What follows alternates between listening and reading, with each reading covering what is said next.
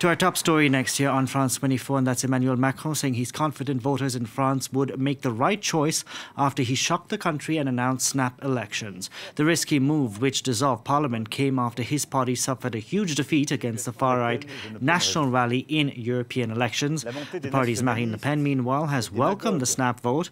And while she is refusing the Prime Minister's post, she says her goal remains securing the presidency in 2027. Who will be Prime Minister? Jordan Bardella or you, Marine Le Pen? Jordan Bardella. And why not you? I'm a woman of my word. I've always told the French people that for months now we've been working with Jordan Bardella as part of a real governing partnership. And we're working with the aim of fulfilling to the best of our ability the functions that the French people would entrust us with. As you know, I'm working towards the presidency. He's working towards the Prime Minister's job. There's no reason to change that.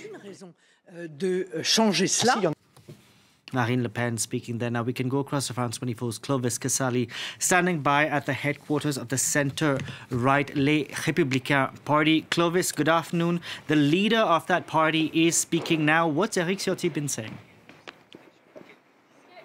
Eric Ciotti has just made a groundbreaking announcement. Les Républicains, the right-wing party here in France, will make an alliance with the French far-right of Marine Le Pen.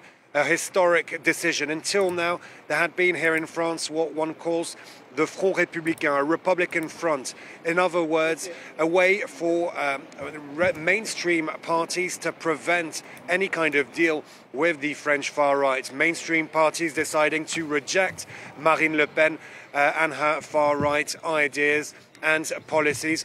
It's all over now with the French party, Les Républicains, and Eric Ciotti, their boss, saying his party is currently too weak, too small in terms of the amount of votes they've been receiving, they've been getting in recent elections to stand alone, and that's why he's going with Marine Le Pen.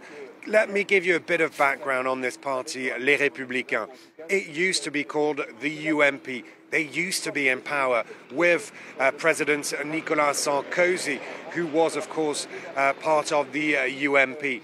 And therefore, it's very surprising to see this deal being concluded now against all odds.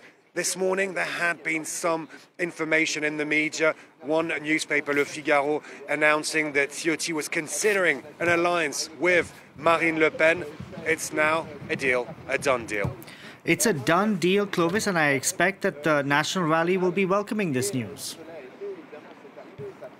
Absolutely. The National Rally has been dreaming of this bloc of the right wing, if you will. That's what they've been calling for years now. The far right with Marine Le Pen trying to change its image over the years, trying to come across as a serious, normal, if you will, political party. And that's why Marine Le Pen has been working hard over the years to try to attract right-wing figures, people from the UMP, people from other sovereignist parties here in France, and she's managed now to do precisely that. And it will be interesting to see how people within the Les Républicains party react, because you've got some centre-right politicians, more conservative politicians in this party. Some have already said there's no way, we will never go with Marine Le Pen. So this is going to cause turmoil, internal divisions within Les Républicains party. And minutes ago, I was talking to a member of Renaissance, which is President Macron's party, and he was telling me that if this deal goes through, well, it's just the sign that Les Républicains and the far-right National Rally are exactly the same, and they've embraced the same ideas. According to this Renaissance MP, it's been the case for years. They've been pushing for the same policies, and therefore it's normal for such a deal to happen. Clovis, thank you very much for that. Clovis Casali reporting there from the headquarters of the centre-right Les Républicains. We can now bring in Samuel Hayat, researcher at Sciences Po Centre for Political Research. Good afternoon. Thank you very much for joining us here on France 24. In the past few minutes, we have the centre-right in France who's backing an alliance with the far-right. What does that mean to you? Is it just Les Républicains who are trying to stay relevant?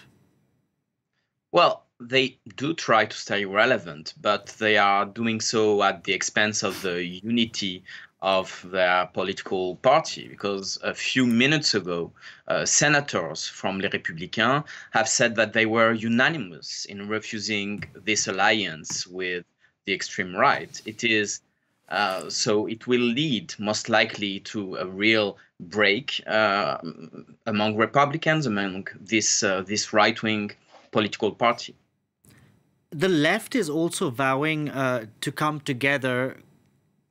Is there more need now, more than ever, for that alliance to be strong? Because within the left, there's so many divisions, particularly when it comes to France En Marche, the party led by Jean-Luc Mélenchon.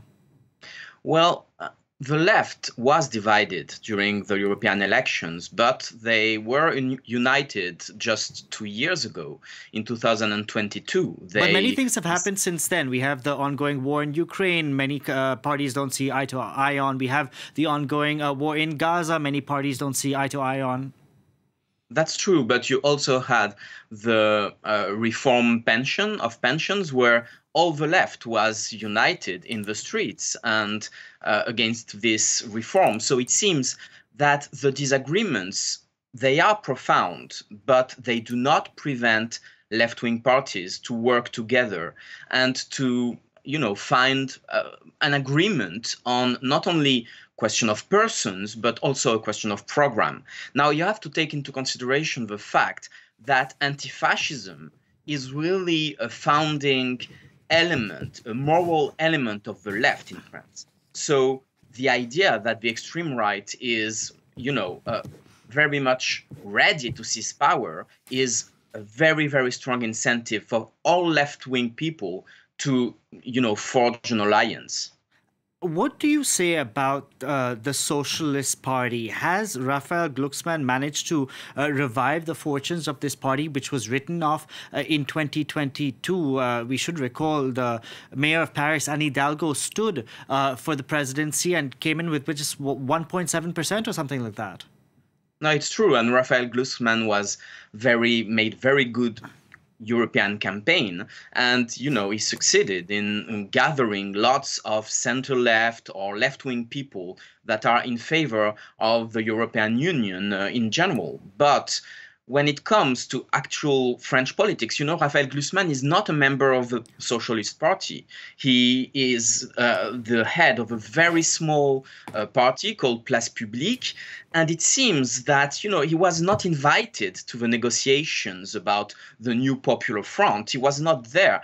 And so now he's saying that he is against it, but he's pretty much alone in that endeavor for now. But I think that the alliance between the National Front and the Les Républicains will make it even more difficult for left-wing people to refuse the new Popular Front.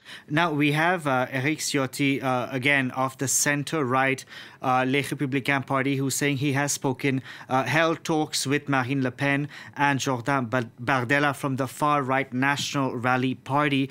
Given what we're seeing the Les Républicains do and what has happened to the far-right in Europe, has the far right been normalized? Is it being normalized here in France based on the actions of the center-right Les Républicains party?